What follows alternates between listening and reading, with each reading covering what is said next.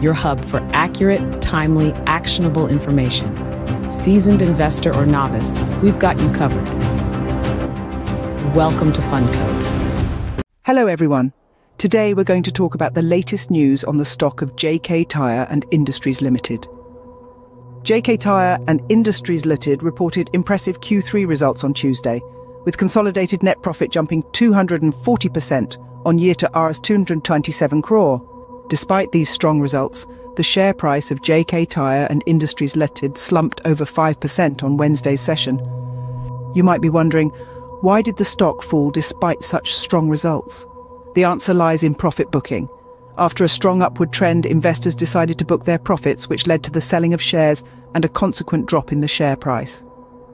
The share price today opened at Rs 535.25 apiece on BSE and touched an intraday high of Rs 535.25 and an intraday low of Rs 505.15.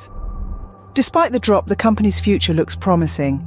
That's all for today's update on JK Tyre and Industries Limited.